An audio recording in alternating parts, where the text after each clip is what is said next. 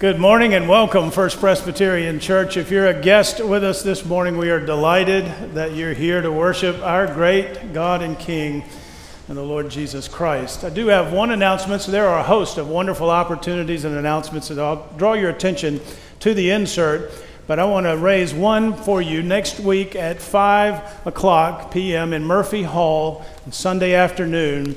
We'll have a discussion on our gospel priorities that we just finished during the month of January. It'll be an opportunity to come and give us some feedback, your opinion, and also to hear the kinds of goals and aspirations that we had following and entering into gospel priorities. So if you're able to make that event next week, we'd love to have you. If you were unable to be here for our joint Sunday school class and hear about the priorities for 2019, that will be posted, that video will be posted on our website this week, and you can check that out there. The second verse of the hymn of our meditation this morning reads this way: Lord, now indeed I find thy power and thine alone can change the leper's spots and melt the heart of stone. As you prepare your heart, and as I prepare my heart for worship this morning, and ask God to melt our hearts of stone that we might worship him in spirit and in truth. Let's do that now.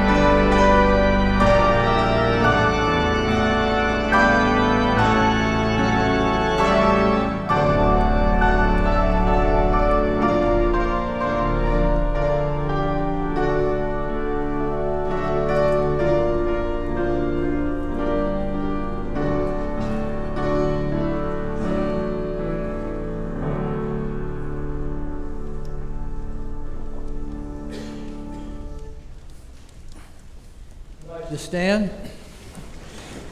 It is the voice of Jesus that invites us into worship. What he's done and what he promises to do through us, we respond. Come, let us return to the Lord. He will revive us. He will restore us, that we may live in his presence. Let us acknowledge the Lord. Let us press on to know him. As surely as the sun rises, he will appear. He will come to us like the winter rains, like the Spirit waters the earth. The Lord be with you, with your spirit. Let us worship God.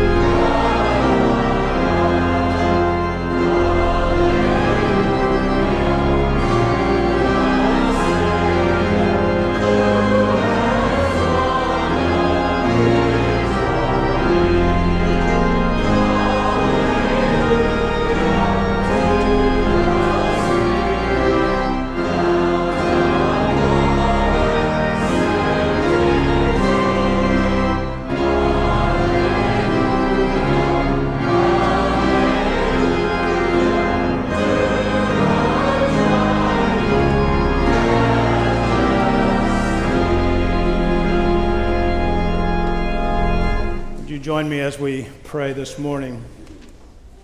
Apostle Paul says in God's Word in Philippians, "Worship by the Spirit of God and glory in Jesus Christ, and put no confidence in the flesh." Heavenly Father, thank you for the privilege of corporate worship. Thank you for the joy of gathering with sisters and brothers to celebrate who you are and every good thing you've given us in Christ.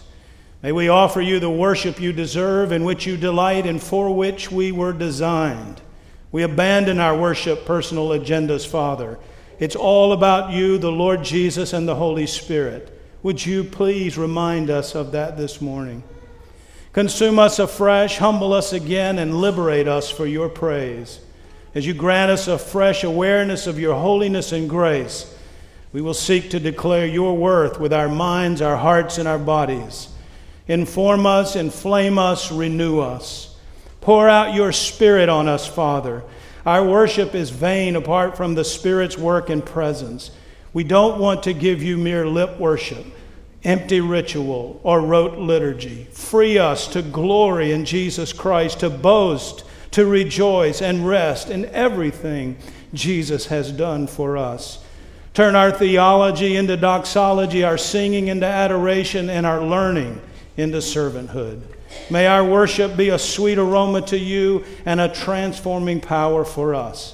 Send us forth with your benediction into a week of living and loving to your glory. So we pray in Jesus' exalted and loving name, and God's people said, amen. Our confession of faith this morning can be found in the words of the Nicene Creed. Christian, what do you believe? We believe in one God, the Father Almighty, maker of heaven and earth, and of all things visible and invisible.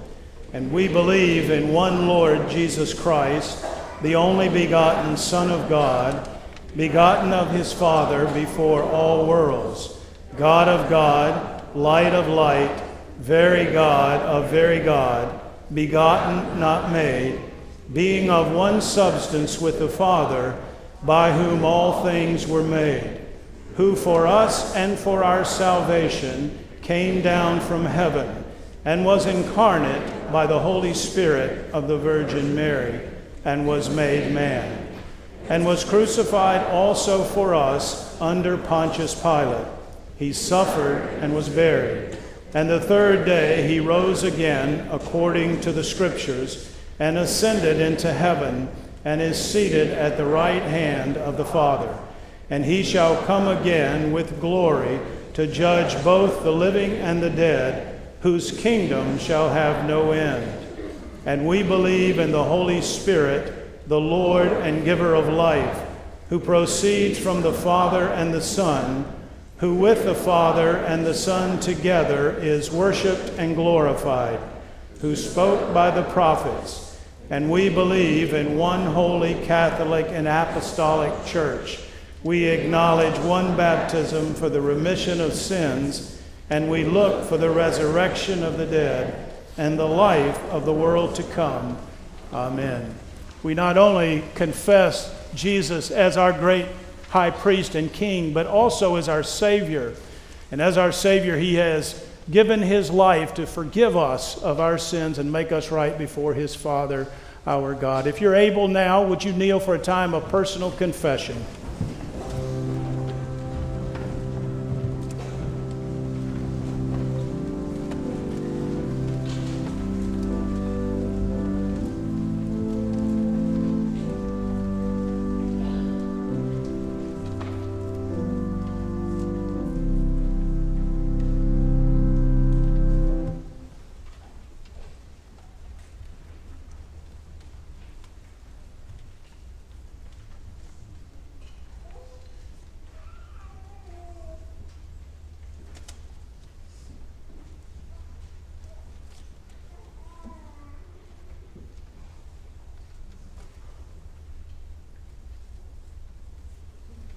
As you remain seated, would you join me in singing our corporate confession?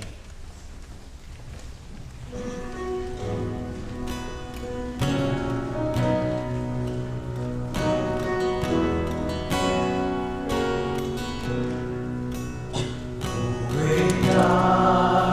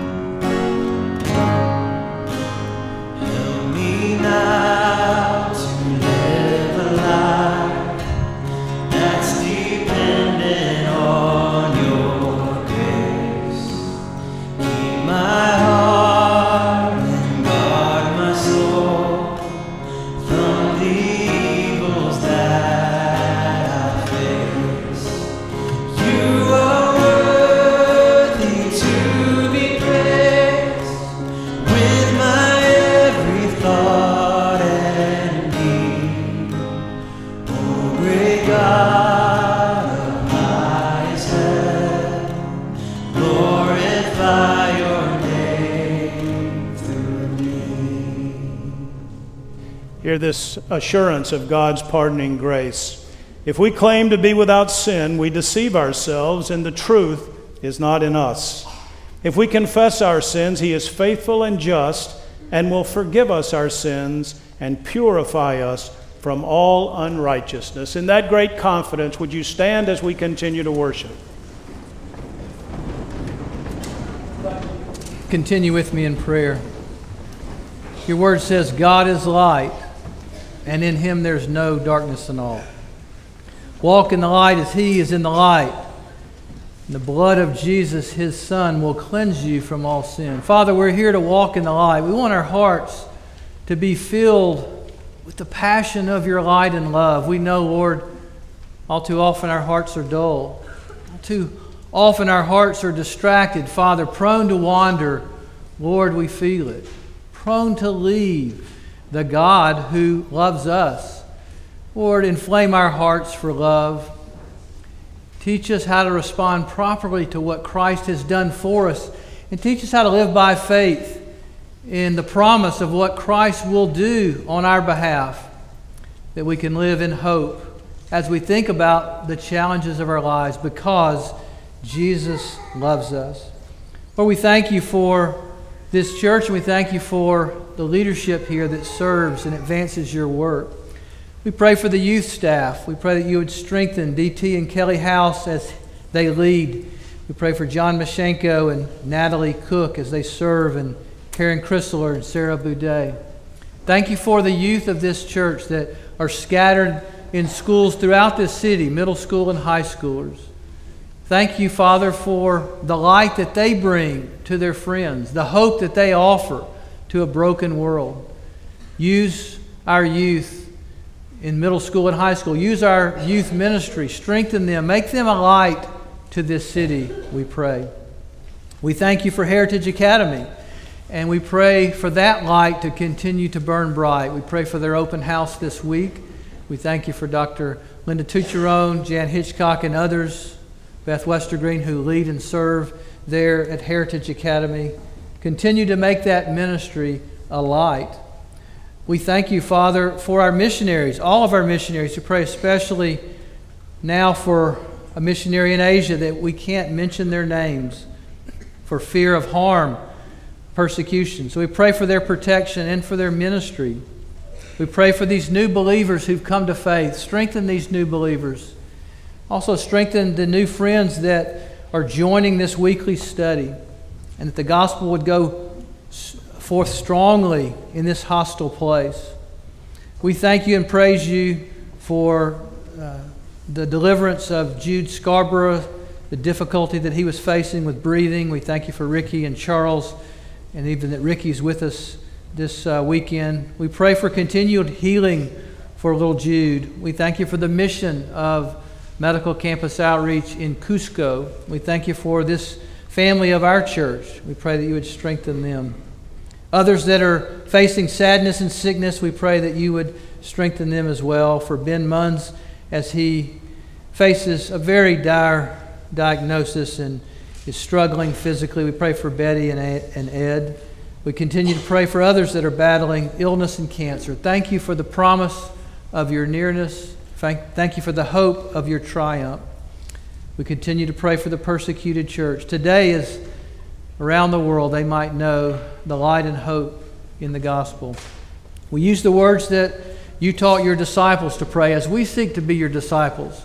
We use those words as we pray together, saying, Our Father, who art in heaven, hallowed be thy name. Thy kingdom come, thy will be done, on earth as it is in heaven. Give us this day our daily bread, our debts, as we forgive our debtors. Lead us not into temptation, but deliver us from evil. For thine is the kingdom, and the power, and the glory forever. Amen. Please be seated.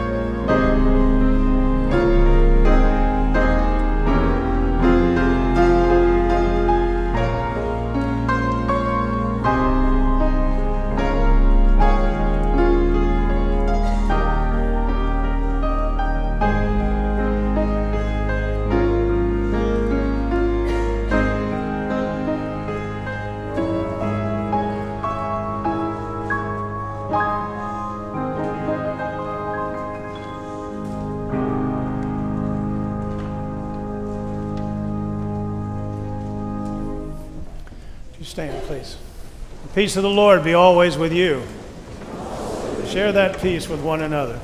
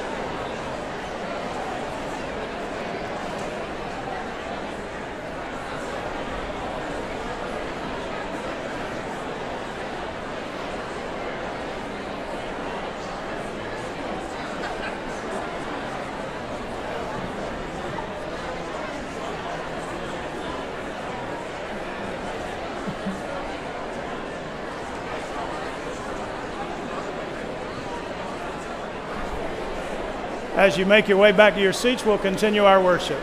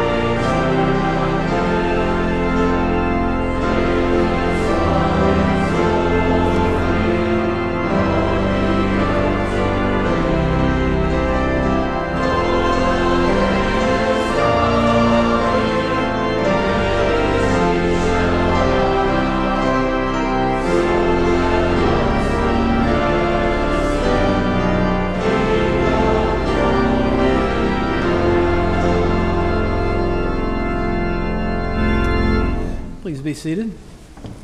Please turn your Bibles to Luke chapter 12. Wasn't it great to have Perry Baranowski back with us? We welcome you back home, Perry. Yes.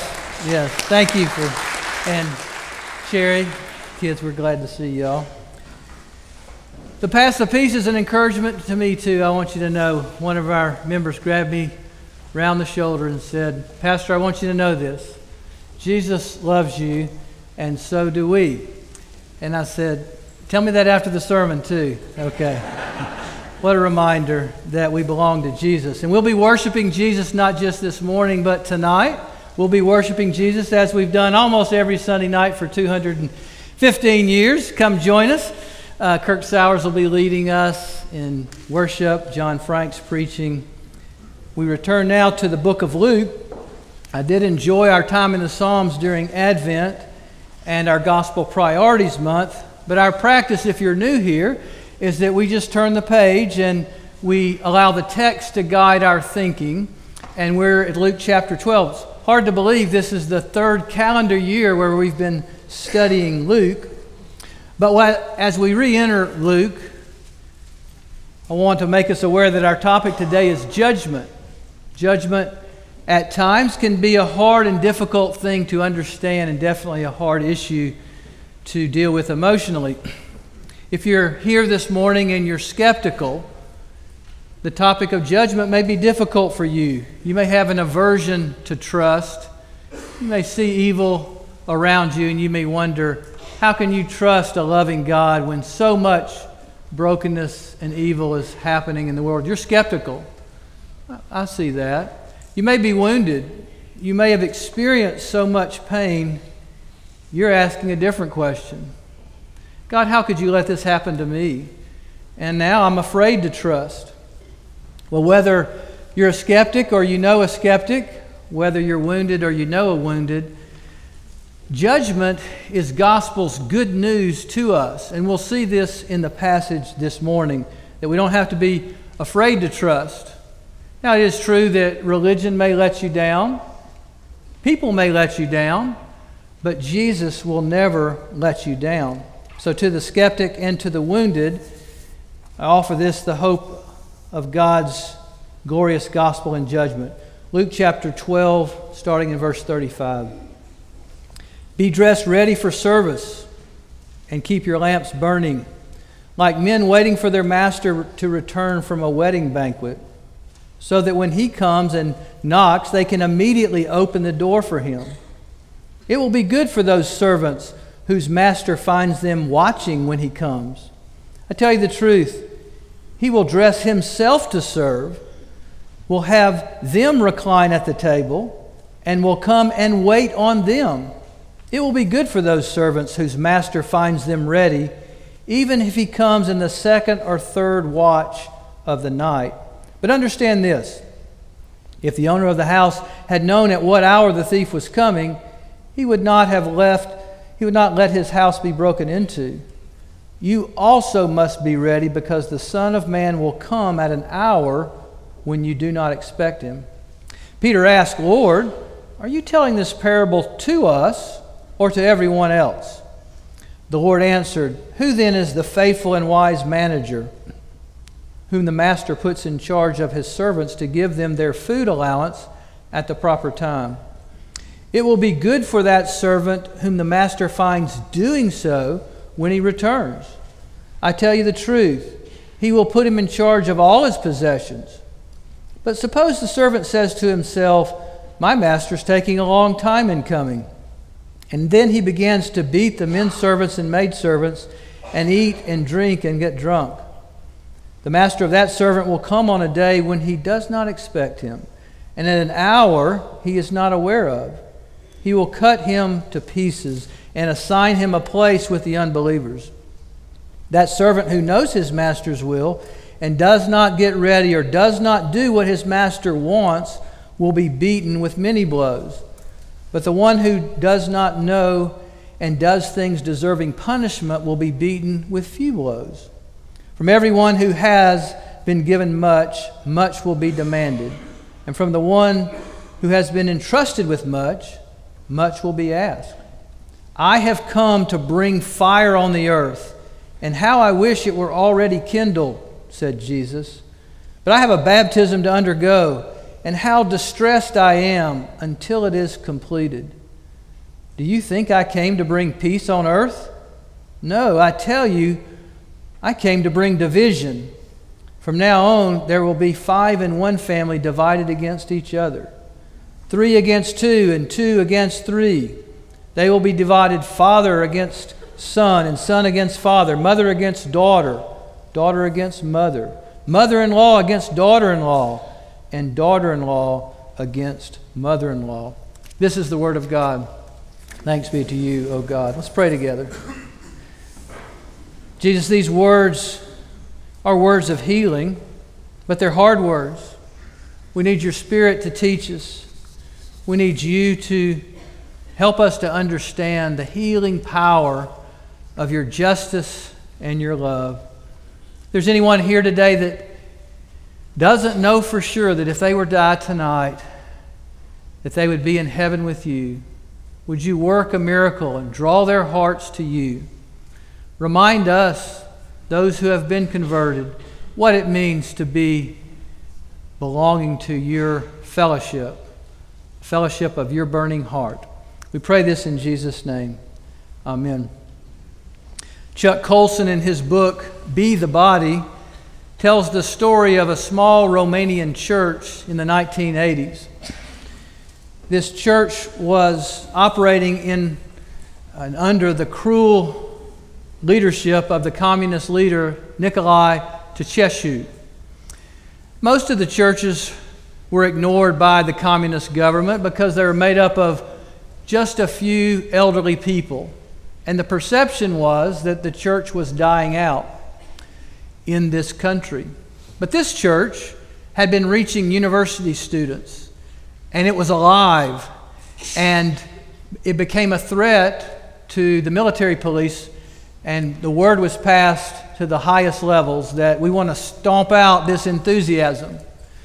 They began by sending soldiers of the secret police to the doors when people entered the sanctuary, offering threats. Then they began to pick people off and interrogate them and tell them they didn't want them to be a part of this church. Eventually, they began to persecute Laszlo Tokas, the pastor, and they told him that not only would he be tortured and interrogated, but he would be taken away and killed.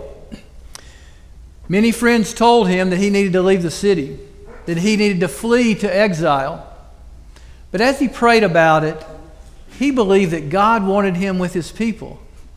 And he believed that in this moment, when his brothers and sisters in Christ needed him the most, that fleeing for his own safety would be disobedient to God's call on his life. So he told the church that he was going to stay. The government leaders came. They took away his ration book, trying to starve him. They said that we're going to do the same thing with your congregation. But they, in solidarity, rallied. Some of these young members said, let's have a prayer vigil.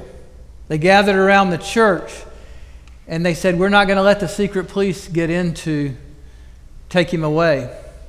The expectation is they were coming that night, and one young man brought some candles, and he said, let's light these candles so that this government knows that we are solid behind this leader, and so that they can see our faces and know that it's Romanians that they're torturing.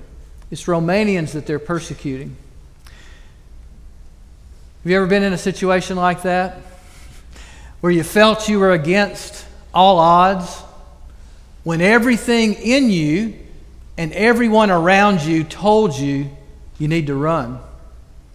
Except for a voice in your heart, the Spirit's voice that said, stand firm and obey. That's the call that we have in this passage to be disciples. We're called to watch, and we're called to be faithful. At times when everything around us tells us to tuck tail and run. Where do we find the courage to stand against opposition? Where do we find the encouragement when even our heart says, I've tried to believe, I tried to trust? Where do we find the strength? We find it in the Savior's heart. We're going to look this morning at the call to be a fellowship of the burning heart. We're also going to look at how Jesus delivers us from a dull heart. And in obedience and understanding of what the Savior's done for us, we can stay motivated, living in light of His heart. You'll see in your outline, I mentioned 2 verses. We're back in the book of Luke. Just briefly, let me summarize where we've been. In Luke chapter 1 through 8, Luke is documenting for us the calling of a new Israel, the calling of the people of God. You could call it the fellowship of the unworthy. Strangers, outcasts, artists and thieves, misfits and legends, lost refugees. Now that's not the Gospel of Luke, that's actually Drew and Ellie Holcomb, but it's an apt description of what we see in Luke 1 through 8. As you look around, if you're a guest, you might think, this is a group of people that look like they have it all together. We know that we're misfits, outcasts, artists, thieves. We know that we're strangers and legends and lost refugees, but Jesus has brought us into His family. Victims and villains. Jesus has brought us into His family. The overworked and the overindulgent. Jesus has brought us into His family. The prideful and the fearful. It's the fellowship of the unworthy. But in chapter 9, something shifts in Luke's gospel. From 9 to 19, it's often called the journey to Jerusalem. We begin to see the family from the inside out. And Jesus begins to describe what's going on in the heart of the family, what's going on in the heart of every believer. I think you could entitle this section, The Fellowship of the Burning Heart. It starts in chapter 9, where we see Jesus' cross, but he tells us, I'm giving you a cross. And he tells us, deny yourself, take up your cross, O disciples of the burning heart. Then in chapter 10, he's speaking to Martha and to Mary. And he says, don't misunderstand that the heart of Christianity is not productivity. The heart of Christianity is devotion. Devotion to me. And really only a few things are necessary. Sitting at my feet and growing and understanding my heart. Then chapter 11 begins. We preached 4 sermons on prayer. The importance of learning to listen to the Father's voice, to align our lives with what God is doing in the world.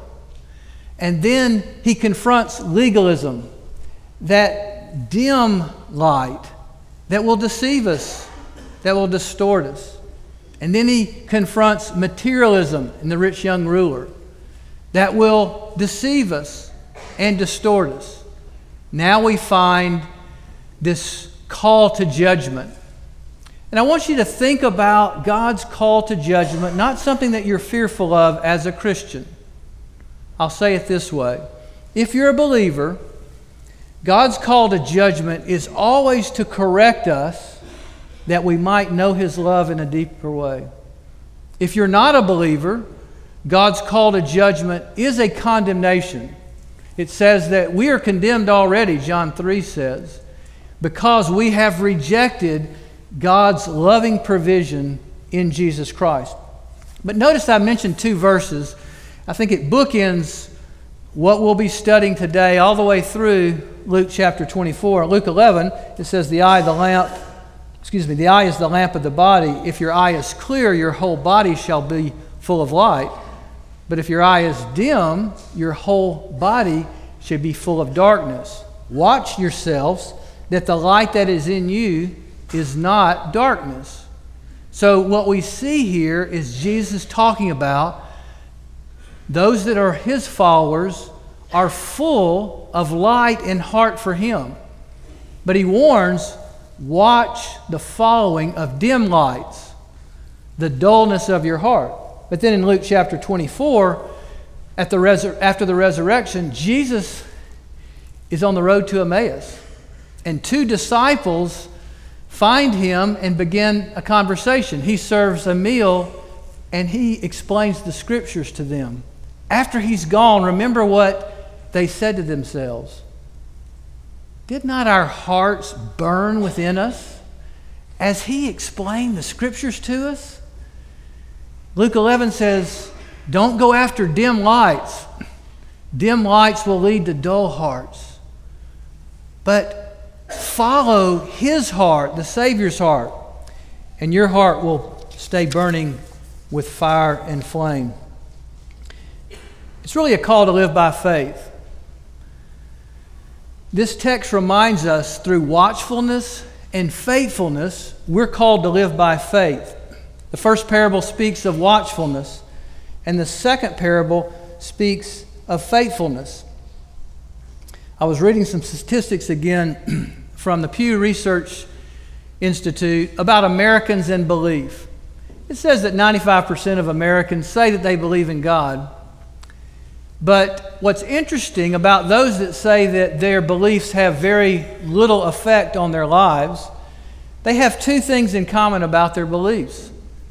One thing, those people who say they believe in God but their beliefs have very little effect on their lifestyle, say that they believe that God is not involved in their day-to-day affairs or does not have control over what happens to them. The second thing that they say is that they do not believe in a God of judgment or that God is holding them accountable for their actions. Interesting, isn't it? People who say that their beliefs have no effect on their life have these things in common. They do not believe that God is in control or has an effect on their everyday life, and they do not believe that God will judge them. Well, that's the exact opposite of what these parables have been written to teach us. We're called to be watchful, and we're called to be faithful. That's what it means to live by faith. First, watchfulness. Verses 35 through 40. It says, we are to be dressed and ready. It's literally to have your loins girded up. To be in your work attire is what Jesus says here. He tells these servants, stay ready, stay watchful, be in your work attire. He also says, keep your lamps burning. He's telling them to work through the night, but he's also telling them that the master who's gone away probably to receive a bride, and he's gone away to bring that bride back, he wants things in order when he returns. And he says, keep your lamps burning. That's a sign that you're watching. But then verse 36 says, be looking for my return. When I open the door, I want you to be there looking. I want you to be watchful. The word alert is a word that is used throughout the New Testament. And it's a reminder that living by faith requires us to be watchful. It's a characteristic of the burning heart. Think of 2 Corinthians 4, verse 18. It says that we look not at what is seen, but what is unseen. For that which is seen is temporary, but that which is unseen is eternal. Listen to 1 Peter 5:8. Be alert, be on your guard. Your adversary, the devil, is like a roaring lion, seeking someone to devour. Resist him, you who are strong in your faith, you who are alert. And then listen to Colossians 4. Devote yourselves to prayer. Stay alert in it with an attitude of thanksgiving. So a disciple is called to watchfulness. But we're also called to faithfulness. You see that in verses 42 through 48. That's speaking of a stewardship. God challenges us with the dignity of responsibility. He really honors us by saying that you're participating in the work that I'm doing. And we're called to steward everything that we own. Our relationships. We're called to steward our free time. We're called to steward our finances. As I mentioned, the parable of the rich fool, he was judged because he thought that he owned what was given under his control. Instead of the recognition, everything that we have, everything that we are, everything that we do belongs to him. Paul says it this way, you are not your own. You have been bought with a price. Therefore, glorify God in your body. We're to be watchful, alert. We're to be faithful, obedient, in wise stewardship. But it's such a picture of gospel ministry here, and you could miss it because there's a twist in the story, in the parable. You could easily miss it. Look in verse 37 and verse 38.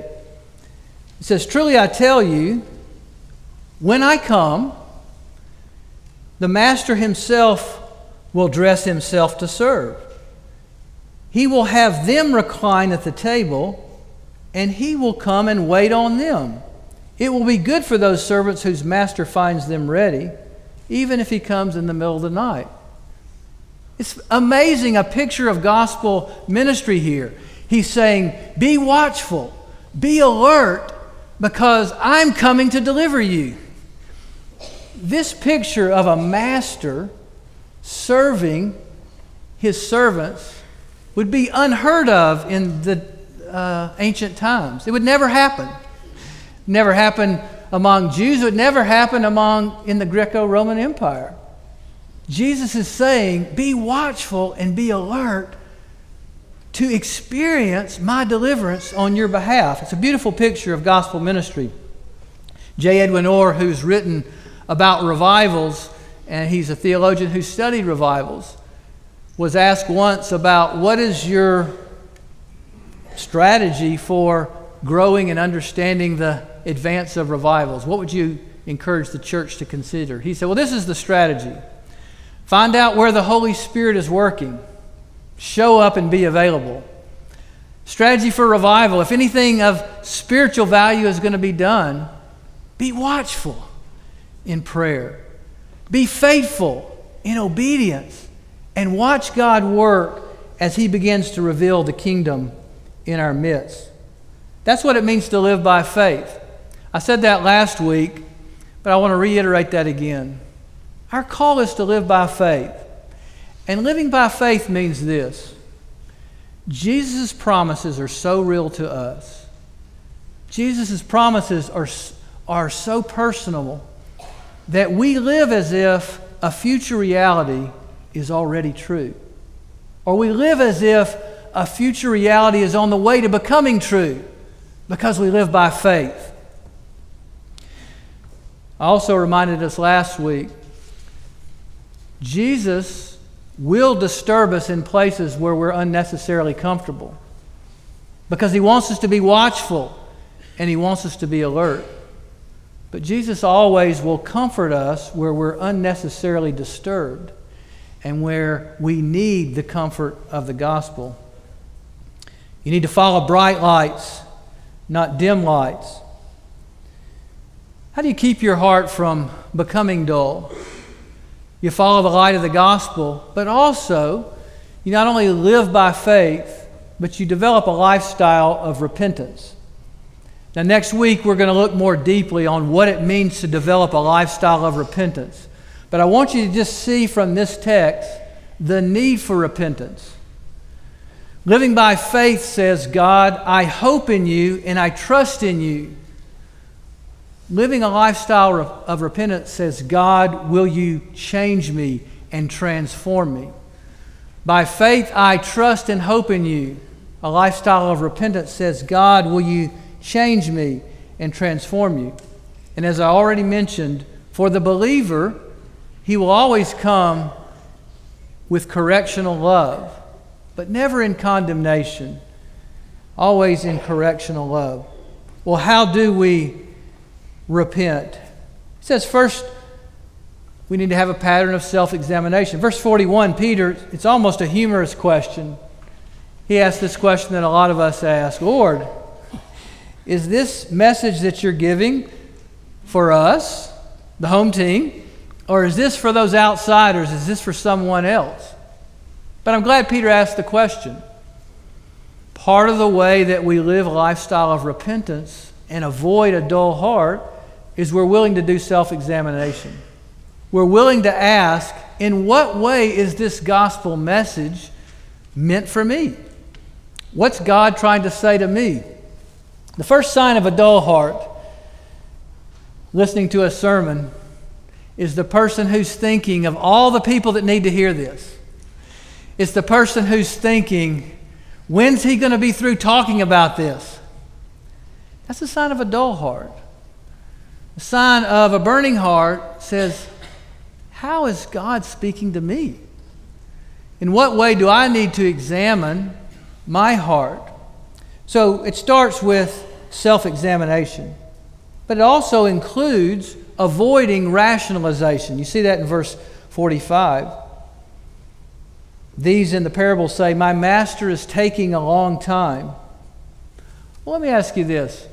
What does how long something is taking have any effect on the assignment you've been given? If we've been given an assignment, we're to stay at our post. Not until we see some progress, or not until we have no strength. We stay until He delivers us. We stay faithful, or our hearts are going to become dull. This is really a call to accountability. It's being willing to be accountable for your actions, for your words, and for your thoughts. And oftentimes, to do this kind of self-examination and to avoid rationalization, you need to do this in community. We're going to talk more about that next week, but I'll tell you, it's very difficult to keep your heart burning for God by yourself. Hebrews says it this way. It says, spur one another on, sharpen one another to love and good deeds. Proverbs says, as iron sharpens iron, so one man sharpens another. So part of keeping our hearts on fire for Him is we need accountability. Gordon MacDonald one time was president of InterVarsity and later pastor of Grace Chapel there in Boston. He's probably one of the early celebrity pastors. He talks about his lack of accountability as a pastor and about places where his heart became dull and he didn't even know it. And that's one of the things I'm thankful for our elders here. They hold our pastors accountable. They walk with us. They ask us hard questions. They give us tough feedback. In Gordon MacDonald's book, Restoring Your Spiritual Passion, he talks about how to turn a dull heart back into a fervent heart. The sad story is that Gordon MacDonald had an affair with a woman that he was counseling, lost his ministry platform, and was removed from leadership. When he talked about how his heart became dull, he said it started with a lack of accountability. He said, first it was the drain condition. I was experiencing a strong sense of self-doubt, but I had so much to do and so many people that were dependent on me. Then it was the dried out condition. I was running on empty, going through the motions, but heartless. No real heart motivation. Next came the distorted condition, where I began to think improperly, giving myself a pass and excuses. Obviously, in devastation, I found myself in the despairing condition where I wondered, how could I look at my wife ever again with respect? How would I ever overcome the shame that I have brought on not only these families, but my friends? It was devastation. Well, how does that happen? It happens when dull hearts began to excuse their condition. Next week we'll talk more specifically about living in a lifestyle of repentance. But the beautiful message here is that the Savior's heart has come to deliver us from dull hearts. You see that in verses 49 and 50. The Savior's heart is at war to deliver you. The Savior's heart was warring long before the foundations of the world. Verse 49, Jesus says, I came to set the world on fire. Some people say that He's talking about the persecution of the church and the judgment that will follow.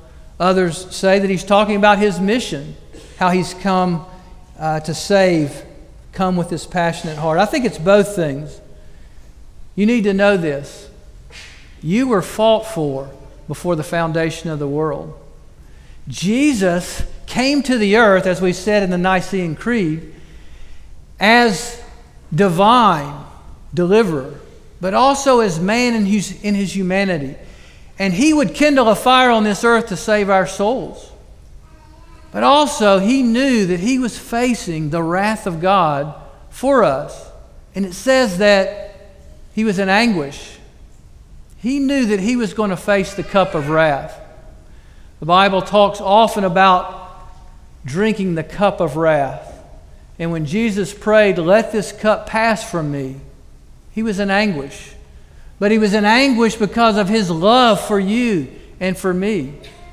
He wanted to rescue us from the domain of the evil one who is destroying our lives and deliver us in the gospel to His heart of love. Last week we talked about those 5 different scenes that the Gospels record about Jesus in the temple. But scene number 5, Jesus' physical presence wasn't even there. He was on the cross, Golgotha, probably within eye shot of that temple. And when Jesus said, "It is finished," the veil of the temple tore in half. That veil was 60 feet wide, 60 feet wide and 30 feet high. It took 300 priests to move it. It was so thick. And at that one action, that veil was torn. When he said, "It is finished," he said, "I have absorbed all of God's wrath on your behalf so that you might experience all of God's love from me." We can be judged today and live because the veil is torn, because there's blood on the mercy seat, because Jesus in the fire of God's wrath has consumed all of God's displeasure for those that belong to Christ. God's love is never ending. He is a God of holiness and love, but He's a God of deliverance. That love will shape our hearts into watchful and faithful people. But He's going to call us to trust Him. He's going to call us to trust Him beyond places that we would find ourselves comfortable. Some of you have heard me share this. I'll just briefly remind others of the reality that after I came to know the Lord and decided that I was going on staff with what became a Christian ministry called Campus Outreach. At the time, it was just a few of us in that little startup. We didn't even have a name.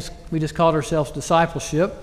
And my dad was a corporate director of a data processing center for a major aircraft company. You might say life to him was ones and zeros. Everything was black and white and real clear. And I remember having to tell him that I was going to go on staff with his Christian ministry and not take the job that he expected me to take and not to work in business as my brother had worked in business. So I began to stumble around my words, and I told him that I was going on staff with this ministry. He said, "Well, what's the name of the ministry?" Well, we don't have a name, you know. So his second question is, "Well, how much are you going to make? What's your salary?" So I tried to think about how to explain support raising to him in terms that he could understand. And, well, how about insurance benefits? Well, I knew we didn't have insurance benefits. We didn't have a name at the time. And so he said, "What are your plans for paying for your kids' college?" That was the next question.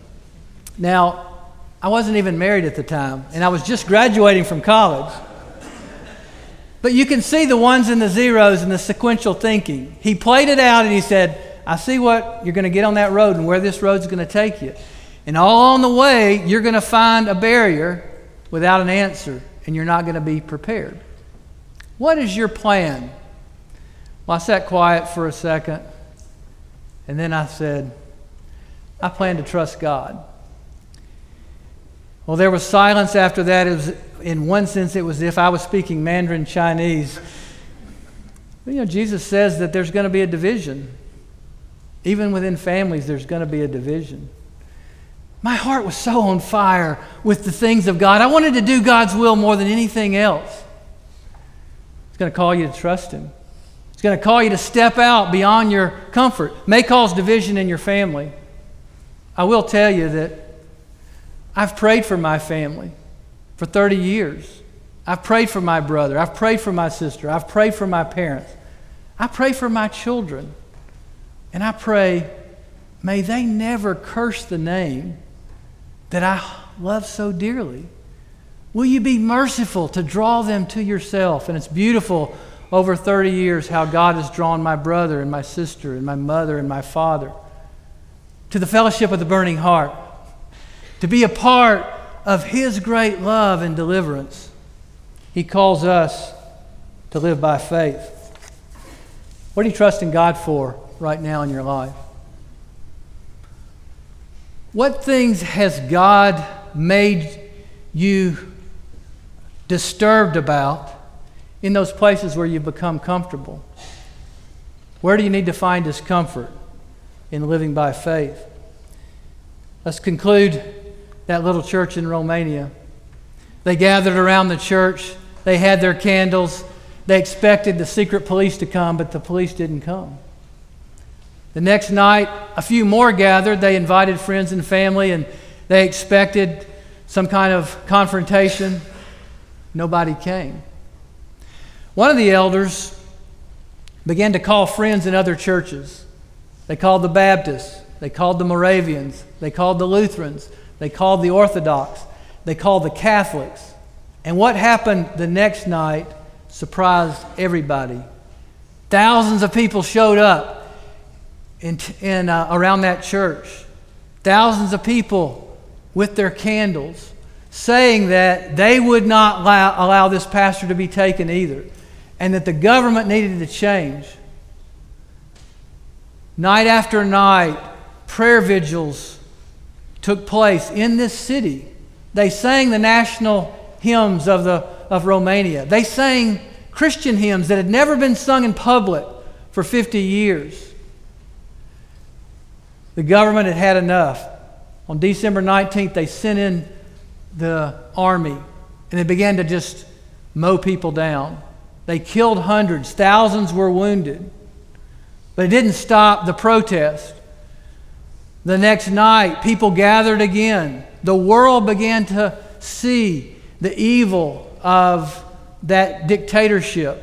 And by December 25th, Nicolae Ceausescu had been removed from power. One young man who was injured was in the hospital. His name was Daniel Garva. The pastors went to visit Daniel, this young university student. Before they went into the room, they prayed and they felt somewhat sick at their stomach. In the battle, Daniel had been shot in the leg, and in order to save his life, his leg had been amputated. So they prayed and they prepared themselves, knowing that they needed to go in and comfort him. As the pastors moved in, they found a joyful and bright Daniel greeting them. They said, "Pastor, it's so great to see you. I hear that the government has been overthrown. God has heard our prayers." He was so enthusiastic. And as they talked to them, "Well, how are you feeling about the loss of your leg? How are you feeling about its effect on you?" He said, "No, Pastor, don't worry about me. I will always remember I lit the first candle. I brought the first candle. I was watchful and faithful when everything around us said tuck tail and run." That's the fellowship of the burning heart. That's the call that Jesus gives all of us. That's the power of the Savior. Let's pray. Lord, may we be people who believe that a future reality is so real and true to us that we live by faith. We live as if that reality is already true because we know it is true. Father, if there's anyone here that doesn't know the saving love of Christ, deliver them from the judgment to come. Deliver them to the hope of eternal life. We pray in Jesus' name. Amen.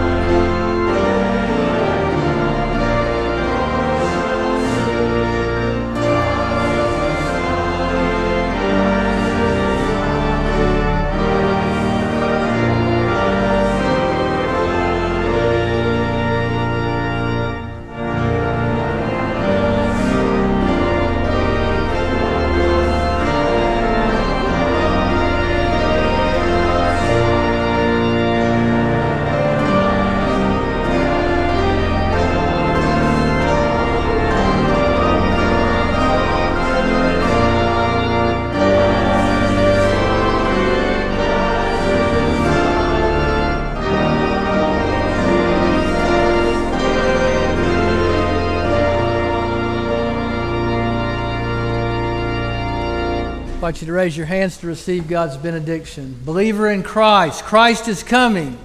Go in the assurance that everyone who fixes his hope on Christ's return purifies himself, even as Christ is pure. Go in that peace. Amen.